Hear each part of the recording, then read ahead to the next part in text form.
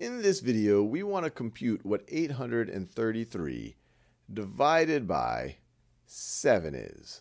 So I encourage you to pause this video and see if you can figure that out on your own. All right, now let's work through it together, and you might have appreciated this is a little bit more difficult than things that we have done in the past. And in this video, I'm going to show you a method that your parents have probably not seen, but you'll see that it's kind of fun, and it's called division with partial quotients, which is a very fancy word, but as I said, it'll be fun. So the first thing I will do is I will rewrite this as 833 divided by 7. So you can view these as the same expression. The reason why we do it this way is it formats it so it's a little bit easier to do our division with partial quotients. So the way that division with partial quotients works, and once again, it's not the way that your parents probably learned how to do it, is you just say, hey, how many times can 7 go into 833? I don't have to get it exactly. I just want to go under 833. And so my brain immediately thinks, well, 7 hundredths is less than 833, so we're going to go into 833 at least 100 times. And so what we would do is we would write that 100 up here. We want to be very careful about our place value. You could view this column as the hundreds column. This is the tens column. This is the ones column. And then we want to see how much do we have left over? How close did 7 times 100 get us? So what we do is we multiply 100 times 7 to get 700. And then we can subtract that 700 from 833 to figure out how much more we have left. And so 833 minus 700 is 133. And so we could then say, all right, we still have another 133 to go. So how many more times can 7 go into this? Well, 7 goes into 133. Once again, you don't have to have it exactly. If you know, see, 7 times 10 is equal to 70. Actually, let's go with that. We know we go at least 10 times. So let's write that up here. We're going at least 10 times. And to figure out how much more we have left, let's multiply 10 times 7 to get 70. And then we can subtract. And we see that we have, let's see, 3 minus 0 is 3. 13 tens minus 7 tens is 6 tens. So we have 63 left. So 7 definitely can go into 63. We're going to keep doing this until we have a number less than 7 over here. So let's see, 7, how many times does 7 go into 63? You might know from your multiplication tables that 7 times 9 is 63. So you could get it exactly. So you could just write that up here. We have 9 more times to go into the number.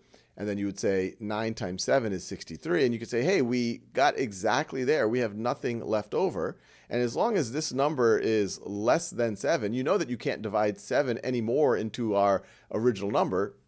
And so you're done. And so how many times does 7 go into 833? Well, we said it went 100 times, and then we were able to go another 10 times, and then we were able to go another 9 times. And so what we want to do is add these numbers. So you want to add 100 plus 10 plus 9. When you add up all of them, what do you get?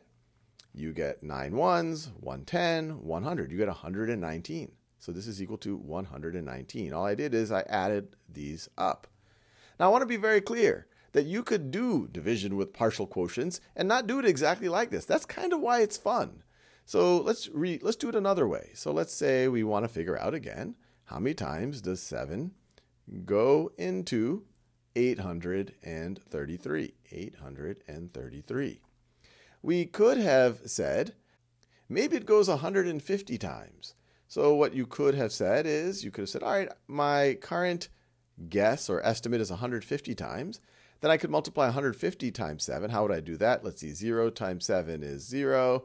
5 times 7 is 35. You can carry the 3, so to speak.